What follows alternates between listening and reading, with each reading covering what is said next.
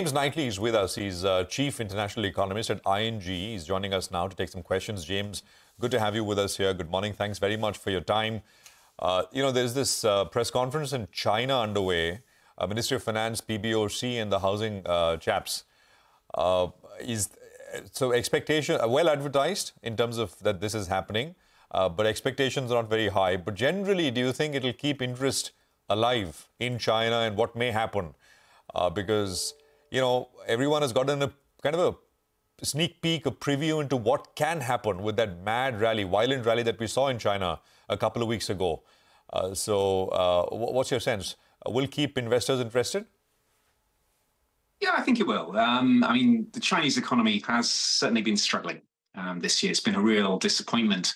And you can contrast the US with China quite easily because, of course, property market wealth, equity market wealth has soared in the United States since the pandemic, whereas, of course, in China, property wealth and equity market wealth has plunged, to put it bluntly.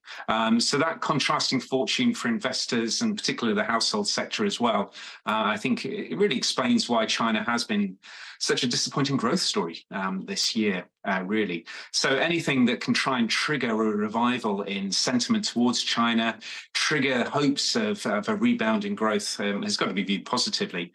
So far it's been focused on the monetary policy fronts, a bit of tweaking around the edges perhaps today, but I think markets are really hoping to see a broader fiscal package that can really start to get the Chinese economy motoring once again.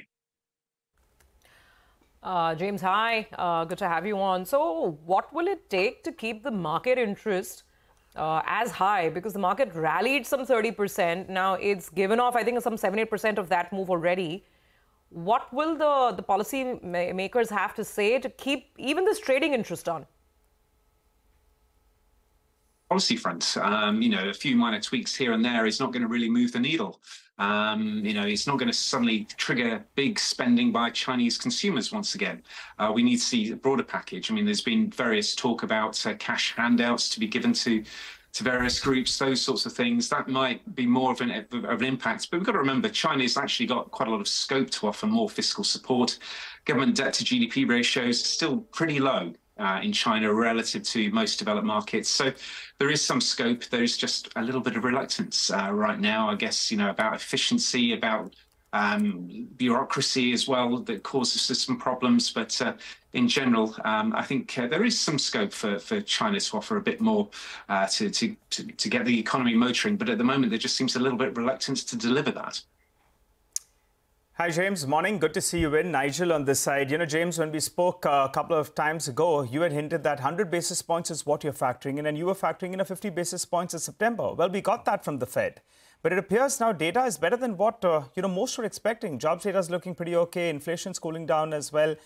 But what's the outlook from a year on? Do you expect another 50 basis points cut before the end of this calendar year? We certainly do expect 225 basis point cuts from here. The way I'd characterize the Fed's policy right now, it's one of a risk management perspective. The Federal Reserve in the United States is different to most of the central banks. Most central banks just have one target, get inflation down to 2%. In the US's case, they've got to do that, but they've also got to maximize employment as well. And if the Fed is confident that we're on the right track to 2%, it can start to pivot and put a little bit more emphasis on that second target. And in that regard, I think from the perspective that they don't want to cause a recession, they want to achieve a soft landing, they feel that they can start to move policy from what we might term restrictive, acting as a brake on overall economic activity, to one where they can lift their foot off the brake a little bit, just allow policy to get to a more neutral level, to give the economy a bit more breathing space to keep growing, avoid a recession, but also still get inflation on track. So I think there's still scope that they can do that. And I think another 25 in November, another 25 basis point cut in December would not be incompatible with that story at all. And indeed, we still look for the Fed funds, the Federal Reserve, to cut rates down to about 3.5 by the summer of next year. Okay. All right, James, very quickly before we let you go, what about the US presidential election? Who's going to be good for global equities? And if you could comment on India as well. Yeah, who's going to be better, James? Who's going to be better? Well, it's a tricky one, isn't it? I mean, you know, the proof is in the pudding. You know, it's fine getting all these proposals, but what actually gets delivered? And in the very near term, we've got to remember this new president's not going to take over until next year. So we're still going to have a good month and a half or so where it's down to Fed policy, it's down to the domestic economy that's really driving equity market sentiment. But in general, I would say that a lower tax environment that Trump is proposing relative to a higher tax, particularly higher corporation tax environment that Kamala Harris is proposing would be potentially positive for the US equity market and the US growth story. But then again, of course, Donald Trump is proposing tariffs, and that could actually be quite detrimental to the US consumer.